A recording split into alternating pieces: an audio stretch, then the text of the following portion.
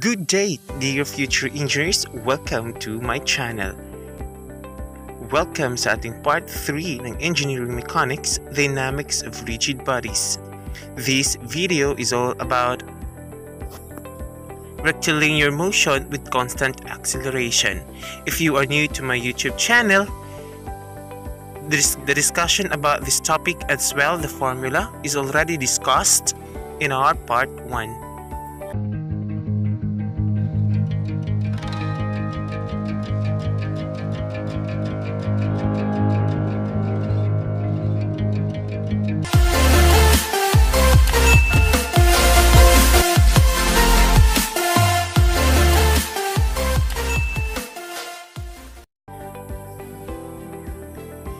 We have here a problem.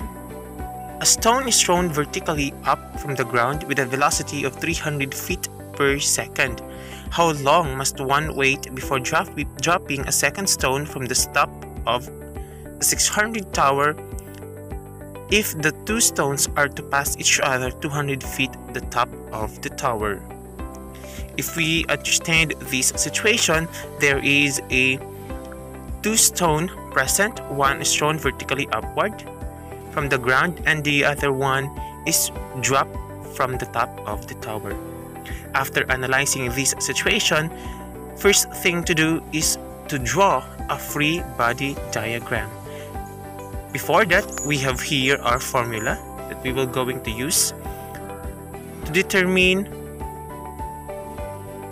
the time, which goes S equals to initial velocity times time plus 1/2 times acceleration times time squared. We will use this formula to find the time required for the first stone and the second stone. Here is our free body diagram, or FBD in short. Assume that this is a 600 feet tower.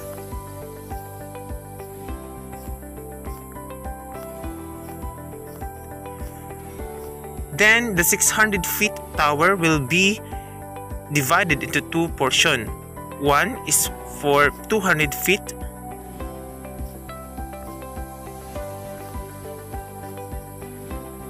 and the other one is for 400 feet. The 400 feet represents for the first stone as it's thrown vertically upward from the ground, and the second and the 200 feet will be represents to the second stone as it dropped downward. How long did they pass each other? If the stone is dropped 200 feet, how long does the second stone will reach the 200 feet, and how long does the first stone will reach the 400 feet and passes each other? After scrutinizing and analyzing those situations, we will now solve the time for the first stone. We have our formula: S equals to initial velocity times time plus 1/2 times gravity times t squared. So substitute all the values given. We have here 400 equals 300 initial velocity times time plus 1/2 times negative 32.2 for gravity in time squared. Then we can get 400 equals to 300 t minus 16.t squared. By the way, don't forget to write the units of each given. I just hidden all the units here to make the situation shorten. To get the time, use quadratic equation. If you came up with this situation, this is the time now to use the quadratic equation, which goes t equals to negative b plus minus square root of b squared minus 4ac over 2a, which goes A stands for 16.1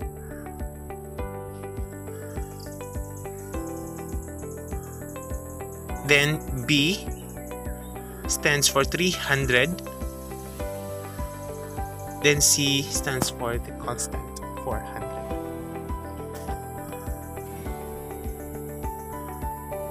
By quadratic equation, we can get two values, which are t equals to 17.186 seconds and t equals to 1.44 seconds. Now, in this situation, we will use the maximum time values that the stone must reach, which is t equals to 17.186 seconds. Then use this time in solving the time required for the second stone. So we have here our formula again: s equals to initial velocity times t plus 1/2 gt squared. In this situation, in the problem, there is no velocity, there is no speed given, so we will put it as 0. Substitute all the values since the stone is traveled only to 200 feet, so we will put there in the distance portion. In s, substitute by 200 feet equals to 1/2 times 32.2 times 17.186 minus t squared.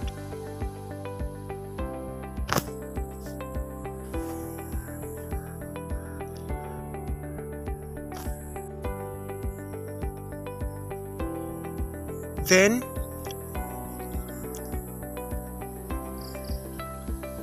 we can get 200 equals to 16.1 times 17.186 squared minus 2 times 17.186 t minus t squared.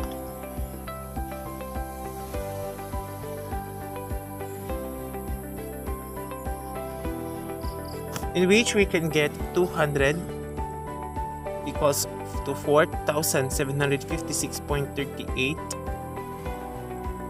minus 553.45 t plus t squared.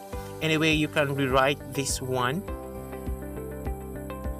to t squared minus 553.45 t plus 4,556.38.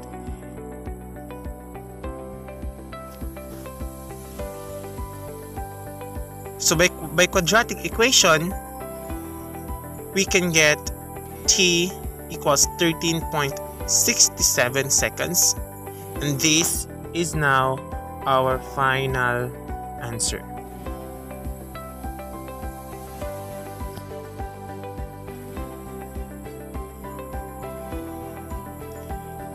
So another problem here, a ship being launched slides down the ways with a constant acceleration. She takes 8 seconds to slide the first foot. How long will she take to slide down the ways if their length is 625 feet? According to the problem, we have here a given s is equals to 625 feet, and another one is 1 feet when 8 seconds. Our velocity is equal to 0, since that there is no velocity given in the problem, so we will remain at 0. Then use formula again. S equals to initial velocity times t plus 1/2 times acceleration times t squared.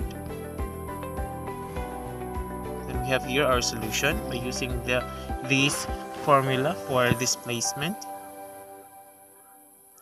So since our velocity initial is 0, so we'll put it as 0 plus 1/2 times acceleration times t squared.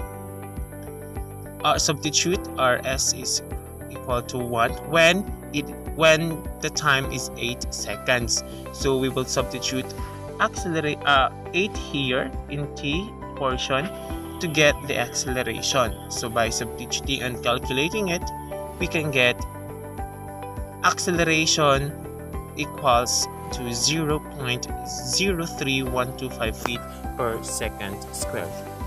Note, we don't want to round it off since it is not our final answer, because it will cause trouble to our final answer. Then substitute by using again the formula, but here our displacement is already the whole ship, which have 625 feet. So equals to 1/2 times the acceleration, 0.03125 feet per second squared times t squared, so that we can get 200 seconds or 3 minutes and 20 seconds. And this one is our final answer.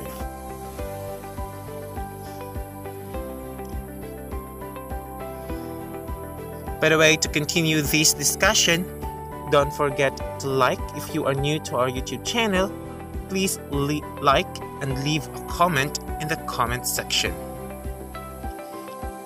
Don't forget also to subscribe for more updates. An automobile starting from rest speeds up to 440 feet per second with a constant acceleration of 4 feet per second squared runs at this speed for a time and finally comes to rest with a deceleration of 5 feet per second squared. If the distance traveled is 1,000 feet, find the total time required. So in this situation, it looks like very tedious to solve, but I have carried it on. So by analyzing this problem, I came up with this: given initial velocity is 0, final velocity is 40 feet per second, acceleration is 4 feet per second squared, and we have also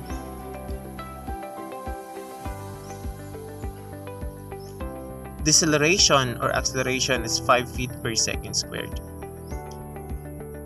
Our distance is 1,000 feet, so our required is the total time. By analyzing this problem, I came up with this free body diagram. We have here an automobile travels at this distance 1, which have an acceleration of 4 feet per second squared. After the S1, we have the automobile still travels, but this time the speed is 40 feet per second, and it decelerates 5 feet per second squared. All in all, the automobile travels 1,000 feet. To determine the time required, we will solve each time for an automobile traveled half. For the S1, displacement 2, and displacement 3. So we will use the formula Vf minus velocity initial equals A time 1. Solution: we have final velocity minus initial velocity times acceleration times time sub 1 for the displacement, for the first displacement that the automobile traveled. We have our velocity 40 equals to 4t1. Then we can get time 1 equals to 10 seconds. Now the distance of the automobile traveled for 10 seconds is, by substituting the values of t, which is 10, we can get S1 equals to 200 feet. Now in 10 seconds, and it accelerates 4 feet per second, the automobile is traveled 200 feet within 10 seconds.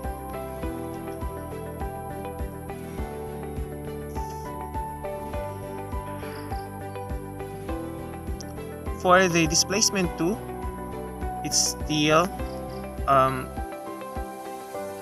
still an equation, so we must set aside this one first.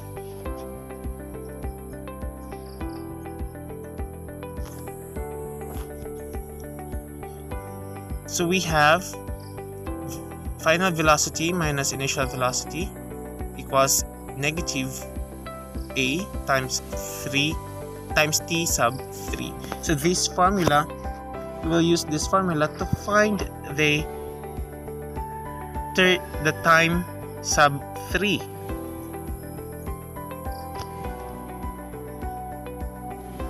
By substituting, we can get t equals to 8 seconds. Now we can solve the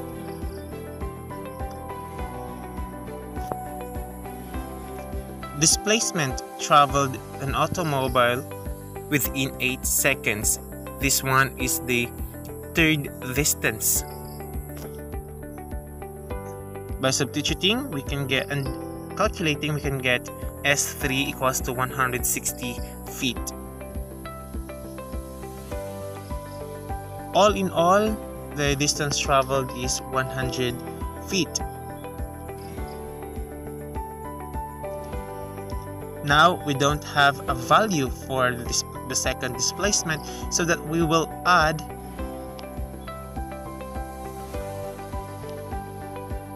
all the displacement, so that we can get S2 is equals to 640 feet.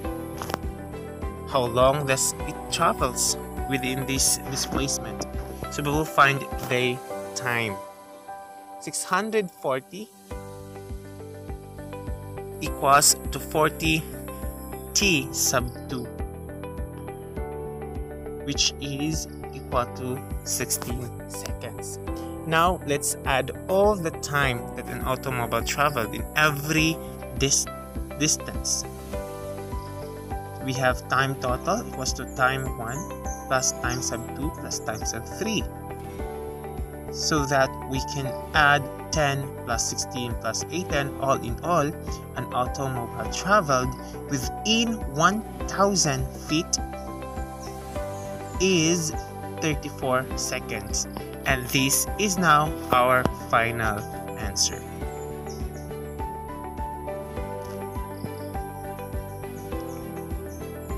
Next, we have here another problem, which goes an automobile moving at a constant velocity of 45 feet per second passes a gasoline station.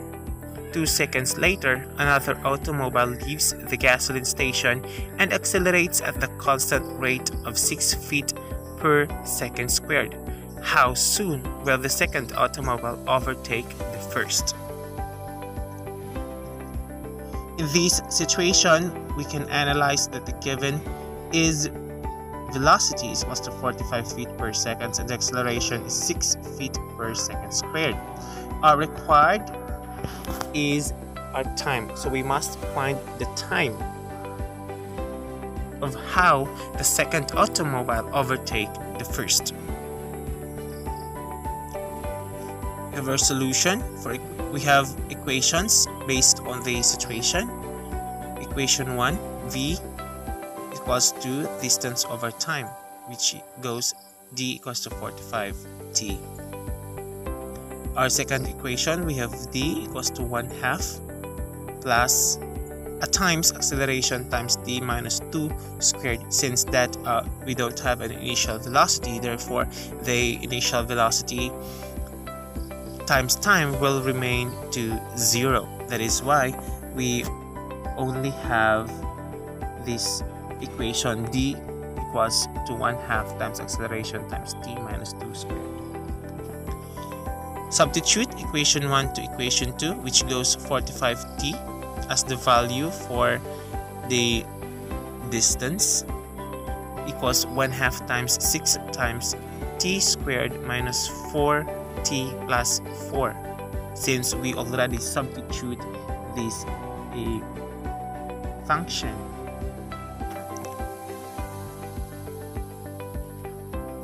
Then calculate, we can get 15t equals t squared minus 4t plus 4, or 19t plus t squared minus 4, since that we will going to transpose the 4t here, negative 4t, so it goes now as positive t, so we have here 19t. By quadratic equation, we can get t equals to 18.79 seconds. After 2 seconds, since that it mentioned in the problem that 2 seconds later, an automobile passes the gasoline station. So we will subtract the 2 seconds in 18.79 seconds, which goes 16.79 seconds. And this is now our final answer.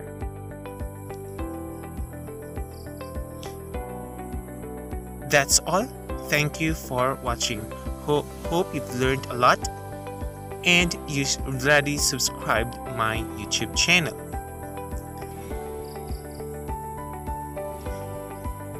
But before that, I have here a problem which allows you to answer and comment it in the comment section. A train travels between 2 stations 1/2 mile apart in a minimum time of 41 seconds. If the train accelerates and decelerates at 8 feet per second squared, starting from rest at the first station and coming to a stop at the second station, what is the maximum speed in mph, or mile per hour? How long does it travel at this top speed? Your answer will be commented in the comment section below. Hope you got the correct answer. By the way, the answer of this problem will be solved in the next video. That's all. Thank you.